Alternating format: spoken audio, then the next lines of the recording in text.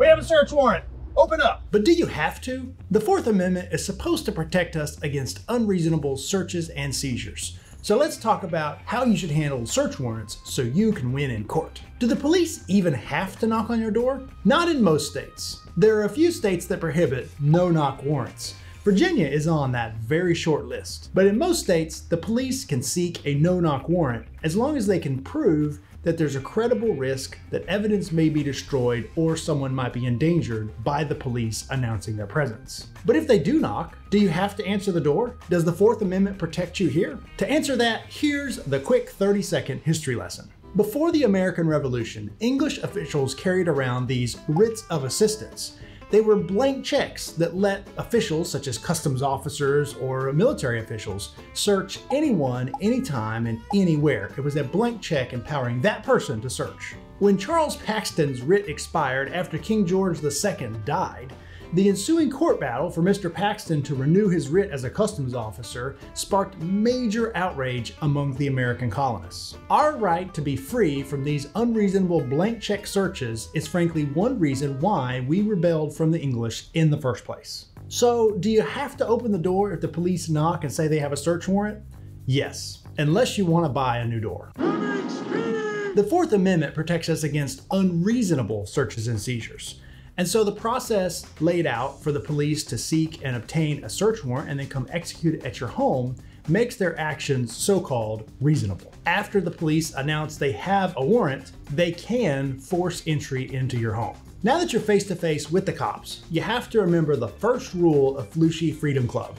Don't talk to the police. While a search warrant may entitle the police to search for things and even seize them, and it even lets them look around your home in the process of the search and seize other things that are contraband in plain view, the Fifth Amendment still protects you. Talking to the police hurts you, so invoke the Fifth Amendment, shut up, and call your lawyer. Now you may be saying, why do I need a lawyer if I'm innocent? Because the police have come into your home with the authority from a judge or a magistrate saying that they can enter your home or your business premises. You have a problem, even if you think you're innocent. You need a lawyer. At this point, can you physically resist or stand in the cop's way? You technically can, but that's probably going to be considered obstruction of justice, and it will likely get you arrested, whether or not the police find anything during their search. The best time to fight a search warrant is not while the guys with guns are in your home. That's the time to stand back and document what they're doing. There's likely nothing to stop you from filming from the sidelines. But what about the actual search warrant document? Are the cops supposed to hand you a copy of it?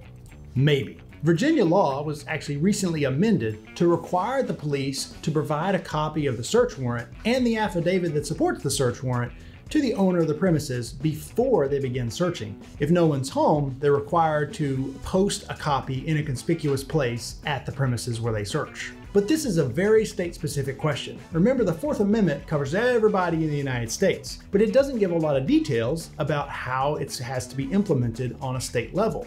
So therefore, a lot of these issues are controlled by specific state laws depending on how your state has implemented search and seizure. Unless the search warrant is sealed for some reason, you should at least be able to get a copy from the court where it was issued. Searching a home without a search warrant for that home is illegal, right? Let's check the Fourth Amendment. So it's supposed to be illegal, but there's a loophole so big you could drive a fleet of Bearcats through it. This loophole is called the good faith rule. The courts have established a rule that allows the government to use seized evidence against you anyway, even if a warrant was deemed faulty later on, as long as the police acted in good faith when relying on the warrant. Whoops, it looks like we goofed. Our search warrant was to search Suite B, but you actually live in Suite A. But we're still searching anyway. Let that sink in. Even if the police are dead wrong, the courts are likely to allow that to go forward as long as they acted in good faith, whatever that means. And what's even crazier than searching your home is the police can also get a search warrant for parts of your body. I see this often when dealing with DUI cases where a blood draw is ordered pursuant to a search warrant. In many jurisdictions, if you refuse the DUI breath test, the cops take it up a notch by seeking a search warrant to literally seize your blood from your arm. Some states even have a cheeky name and call this a no refusal policy or no refusal weekend. So can you refuse a search warrant for a blood test? Yeah. Funny. This gets tricky. You don't have to let the nurse stick the needle in your arm. And most nurses are not going to do so while the police restrain you physically at the hospital. Our local hospitals where I practice actually require you to sign a consent form, waiving civil liability in case they injured you during the process of the blood draw. The crazy part is, the legislature of Virginia has adopted a statute that specifically says no one shall be required to waive civil liability pursuant to a blood draw for a DUI. How do we reconcile the fact that the hospital policy says you have to waive civil liability to comply with a search warrant blood draw, but the legislature of Virginia says you never can be required to waive civil liability to comply with a DUI search warrant blood draw? I know what we do. If you refuse, they charge you with obstruction of justice and let the judge sort it out. That's essentially what happens. Unfortunately, there's a recent Pennsylvania case upholding an obstruction conviction under precisely these facts.